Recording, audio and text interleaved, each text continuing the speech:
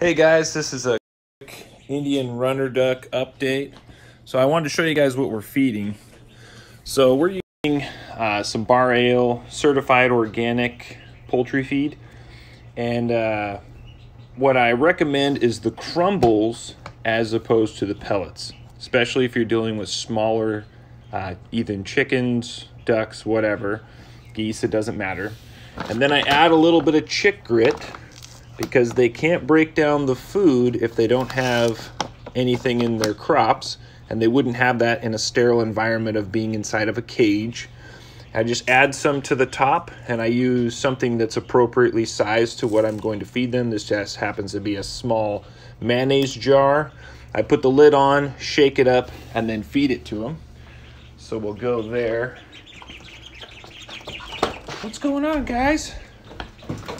Yeah, they're hungry too. And then each day, hey guys. So this is an update. These guys are just a few days away from going out into the wide world. I've taken them out on some adventures already. Each day I take them out for a little while and they follow me around. We walk around the yard and I peck at plants for them to eat and show them some stuff they can have. And then today, I'm gonna give them some greens as well, but I've shaken up their food. All right, guys. I'm just gonna add it to their area here, and they'll be able to get all that they need. A lot of times, if you peck at something with your finger, it'll attract their attention to try it out. They know that's food, though. They're just concerned about me being in here.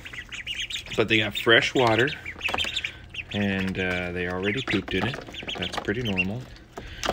But anyway, we'll be getting them out into their new cage, so we'll be able to go out into the yard and forage for food each day as we let them out.